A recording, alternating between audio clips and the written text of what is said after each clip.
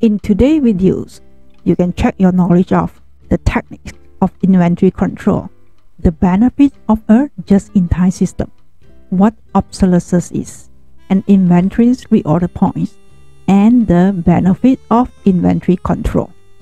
And you can also obtain the skill practice on understanding of the concept of inventory control and its benefits for a business.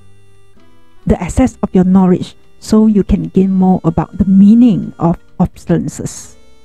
Verify that you can understand about the benefit of a just-in-time system and interpret them correctly. In this video, you can also determine what inventory control refers to, review the characteristics of just-in-time system, and identify inventory control method. So let's get started for today's topic. Inventory control is the process of ensuring that the right amount of inventory on hand. Explain the definitions and the best practice of inventory control, and understand the relevant factors such as automations, reorder points, and quality control. Miss Mary, who owned a ABC grocery store in the city. Miss Mary is concerned because she seems to be throwing out large amount of foods that isn't selling.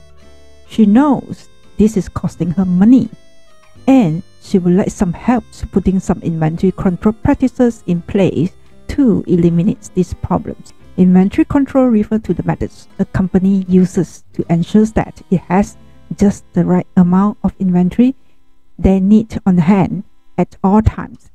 Having too much of inventory can be expensive, and depending on the products, excess inventory can result in spoilage or even obsolescence, which means that the inventory cannot be sold because of the products is outdated or no longer demanded by customers. All of these situations create extra costs for companies, and additional costs result in less profits. Using these informations, let's see how we can help Miss Mary.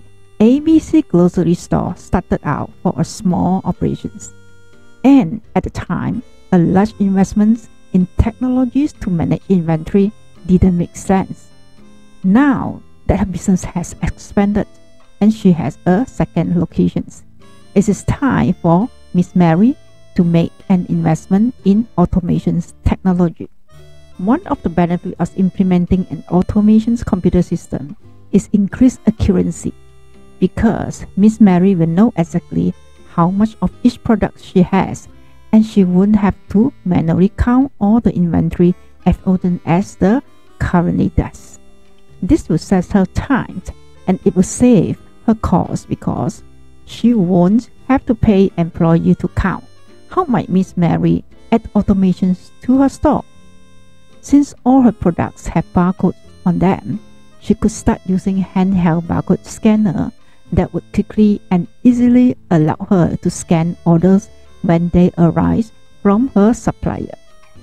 A barcode contains numbers and lines of different weight and are unique to each product. Once the barcode is scanned, the information is contained about the products, and the quantity received will be recorded in her computer system. As customers purchase the item, her computer system will also record the decrease in inventory, and she will have a much better idea of how much inventory she has on hand. She will also easily identify products that aren't selling well. Inventory is expensive to store, and since Miss Mary inventory is perishable, it is important that she keeps the amount of store inventory she has under control to avoid spoilage. Miss Mary needs to determine a normal stock level for each of her products to balance not having too much on hand with having enough on hand to make customer demand. To help her solve this problem, Miss Mary may want to consider a just-in-time inventory control, which ensures that inventory arrives at the business just when it's needed, thereby minimizing the risk of having too much or too little inventory. However, just-in-time systems aren't without risk.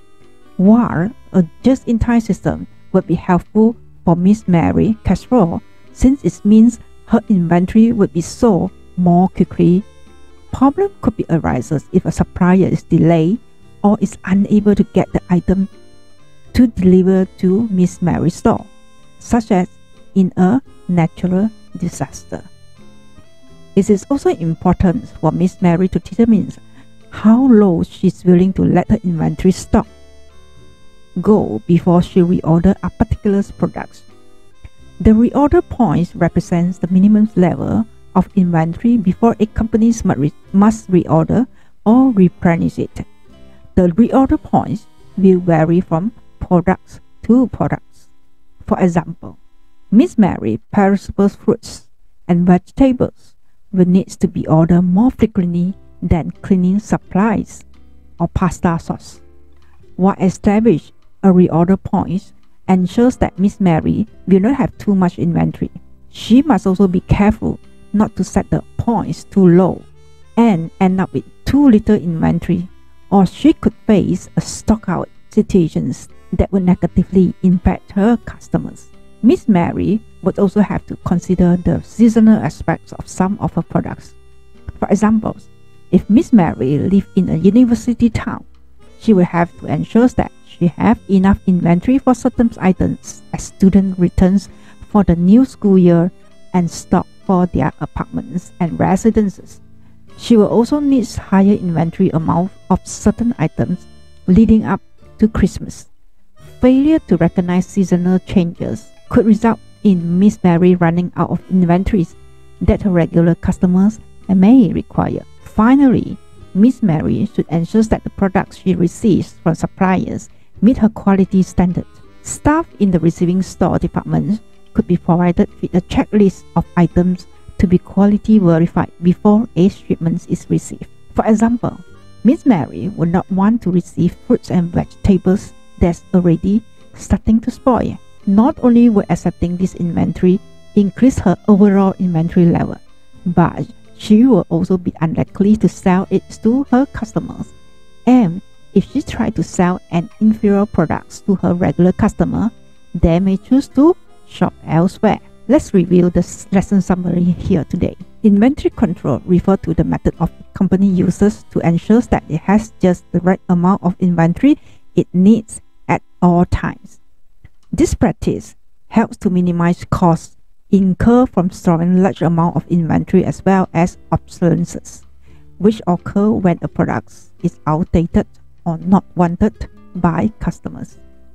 Inventory control methods include automating the inventory process by using barcode and scanner to track the amount of inventory on hand and how quickly each product is selling, as well as just-in-time inventory systems that ensure inventory arrive at the store just as needed. A just-in-time system minimizes the cost associated with having too much inventory, such as spoilage, storage, and obsolescence. A company should also establish the reorder point for each of its products, which is the minimum level of inventory before a product must be replenished. In addition, quality control procedure should be built in place to ensure that only undamaged and unspoiled inventory is accepted. That's all for my sharing in today's video. As always, if you learned something new in my video, please give me a thumbs up and don't forget to subscribe to my channel. I'm going to record a weekly inventory episodes video like this to share with you guys. So make sure you subscribe to my channels and hit the notifications bell. My name is Vivienne. I am a business software coach, and I see you in the next video.